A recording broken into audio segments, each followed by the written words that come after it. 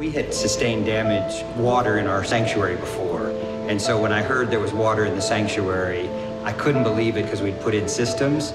But then when I heard there was water in the mechanical area, I was devastating, so sad, because I knew what was down there. I knew it was the mechanical systems to operate our building, and I knew it was so much of the storage of history, of books, of mementos that are down there. So I was very sad. So the water was just above it, the desks floated, everything had floated.